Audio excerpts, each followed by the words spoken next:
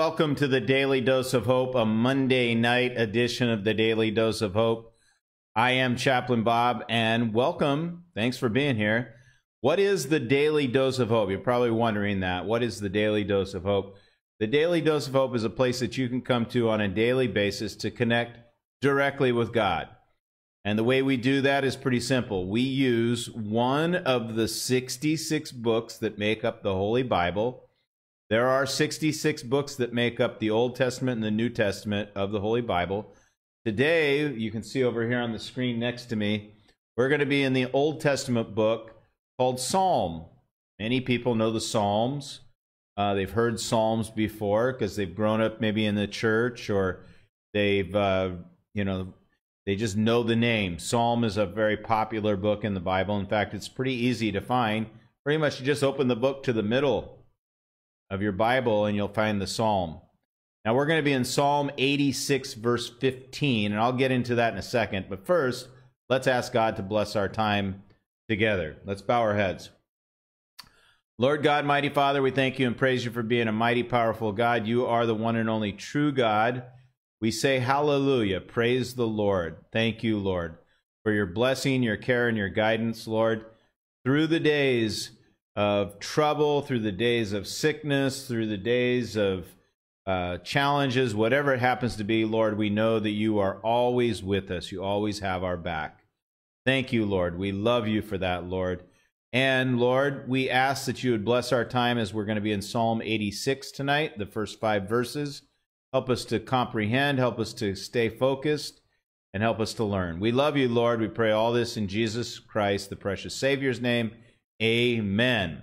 Okay, again, my name is Chaplain Bob. I'm a grateful believer in the Lord Jesus Christ, and I'm your host of the Daily Dose of Hope. Now, today what I want you to do is I want you to look down here below me in the description box on Facebook and on YouTube and on Rumble. I'm going to have down below here in the description box all of our links to our YouTube channel, to our Rumble channel. We'd love for you to click on those and subscribe to those 2 channels. Third thing you can do is go to the Facebook page for the Daily Dose of Hope and like the Facebook page and follow the Facebook page. That would help the algorithm.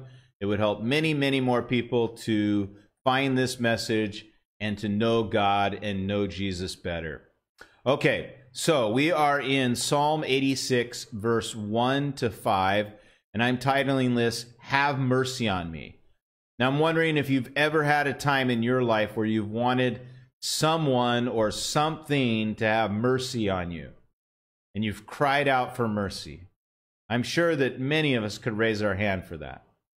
Then there's some of you, I'm included in this, where I've asked God to have mercy on me for things that I've done, maybe the predicament that I was in, but I asked God to have mercy on me. Well, we're going to be reading a psalm here, at least the first 5 verses of Psalm 86, where the writer, which is David, asks God, God the Father, to have mercy on him. So let's go ahead and open the Bible, go through these 5 verses, and see what we can learn. Verse 1, Bow down your ear, O Lord, hear me, for I am poor and needy. Preserve my life, for I am holy. You are my God. Save your servant who trusts in you. Be merciful to me, O Lord, for I cry to you all day long. Rejoice the soul of your servant, for to you, O Lord, I lift up my soul.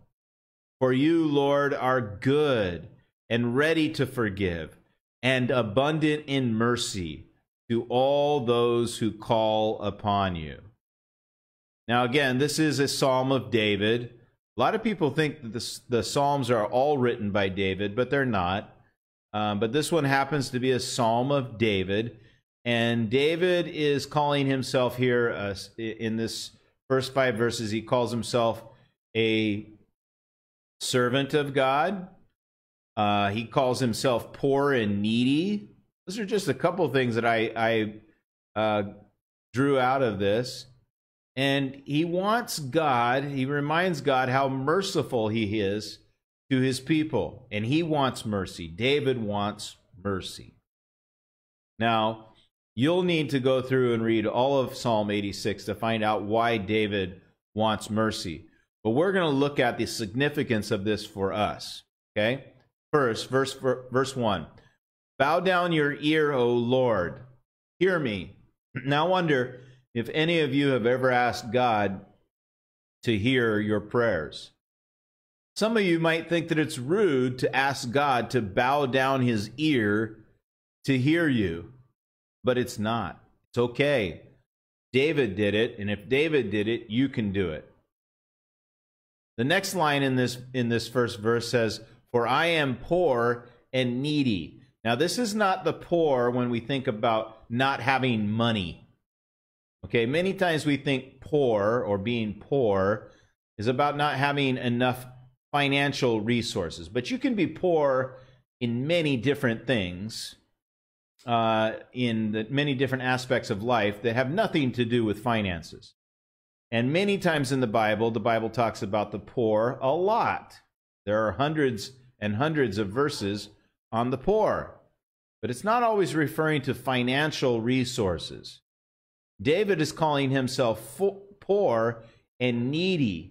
He's got a desire. There's something that he needs. And he's calling himself poor. He's without something that he needs. And he is calling on the Lord. He says, just bend your ear. Bow down your ear to me, Lord, and hear me. Please, I'm poor and needy. Verse 2, he says, preserve my life. Now he starts to get to the idea of this. He's saying, I need my life saved here, Lord. We don't know in this context if he's being attacked. Again, you can go on further in the context to find out. I'm not going to give that part of the story away. But he's saying he wants his life restored. Preserve my life, for I am holy, doing the best I can to be righteous, Lord. You are my God. He tells God, you are my God. You are the one I believe in. You're the one I have faith in. You are my God. Save your servant who trusts in you. Now, I don't know if you've ever been in that situation where you've cried out to God like this, Lord, save me. I'm trying to do the best I can to be holy. You are my God, and I'm your servant. I trust you. I need your help, Lord. Verse 3, be merciful, David says, to me, O Lord, for I cry to you all day long.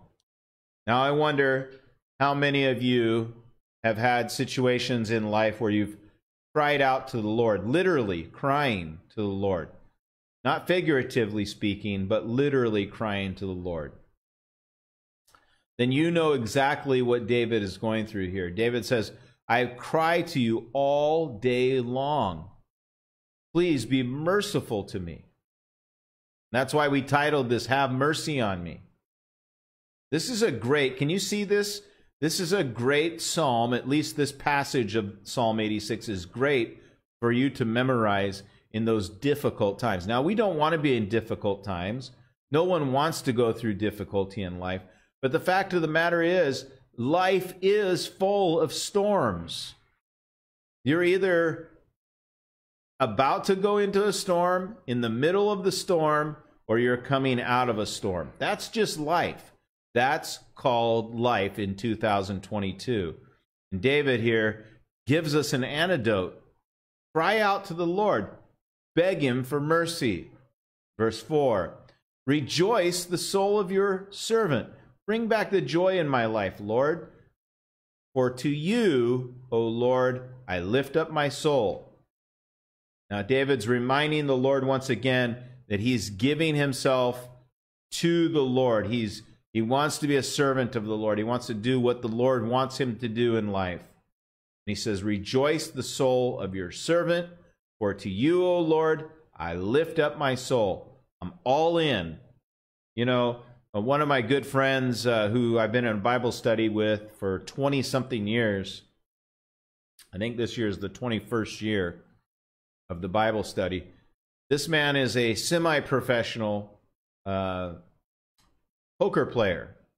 And in poker, when you think you have the best hand, better than anybody else sitting at the table, you push all of your chips or all of your money in because you have utmost confidence that you're going to win that hand.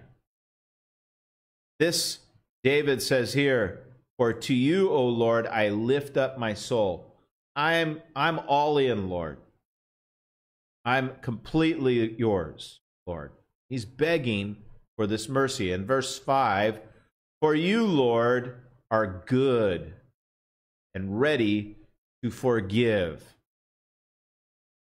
He reminds God that he knows God is a forgiving God. He reminds God how good God is. He's not telling God something that God doesn't know. He's reminding God that he knows that David knows that the Lord is good and that his Lord is ready to forgive always. And the last line here in verse 5, he says, and an abundant in mercy to all those who call upon you. Lord, you are abundant in mercy. I know this about you, Lord. That's what David's saying to God. I know you're abundant in mercy for all those who call upon your name. Now imagine in your life, you might be having good times right now, but maybe perhaps in the next month or 2 months or 5 months or year, you end up in a situation where you face a storm and you need mercy. Things are difficult. You feel like you're going to get through it, but you need mercy. It's just getting a little bit too much in life. Call upon the name of the Lord. That's what David's saying here. David's saying, remind him how good he is. Let him know that he's willing to forgive. Let him know that you love him. Let him know that you're all in. You're on his team. Then ask him for the mercy. David says something here that's a promise. That God is willing to give mercy to all who call upon his name. Now, the mercy doesn't happen right away. Sometimes the mercy takes a few weeks or a few months or a few years or a few decades before the mercy happens. God's timing is different than ours. But you need to talk to God when you need mercy. Call upon his name. Ask him to help you. Ask him to restore that situation that you're in. And I know, based on these words that are written by David, that God will come through for you. Let's bow our heads. Lord God, mighty Father, we thank you and praise you for being a mighty and powerful God. You are the one and only true God. Thank you for a great day today, a wonderful day. Thank you, Lord, for some rest that I had. This is normally my day off, as you know, Lord, but I got some rest in, which was good. And I'm glad to be back here on the air broadcasting this for your kingdom, Lord. Lord, we thank you and praise you for being a good Father, a great Father, and thank you for the mercy that you bring to us when we call upon your name. We pray all this in Jesus Christ, the precious Savior's name. Amen. Okay, so I am going to take tomorrow off, not because I'm celebrating. I think tomorrow is like the Chinese New Year or something like that. But because my son is off tomorrow, my wife is off tomorrow. She doesn't have her school tomorrow. She's a nursing student. And so I'm going to take the day off as well, and maybe we'll do something fun as a family. So I'll take Tuesday off tomorrow. I'll be back here. If you're just watching the videos, it doesn't matter what day of the week is. This is only for the live viewers, people that watch us live every day. But I'll be back on Wednesday. In a couple of days, and we'll have another brand new sermon for you. And continue to look up, everybody. Things are getting better every single day, and I think a lot of you know what I'm talking about. And I am just asking you to continue to pray for a patient in Southern California. Her name is Wynn, and she is a 60-year-old Vietnamese immigrant to the United States who found out she had a brain tumor, and she is in critical condition after having brain surgery, and we'll hear more details on her tomorrow, how she's doing. So I'll update you in a couple of days. But continue to pray for her healing and her full recovery. She really needs to have full recovery. They opened up her brain to take out part of the tumor, so we can be praying for that. All right, everybody. God bless you. We'll see you next time. I'm going to leave you with a little Skylee Shaye, easy to forget. Bye-bye.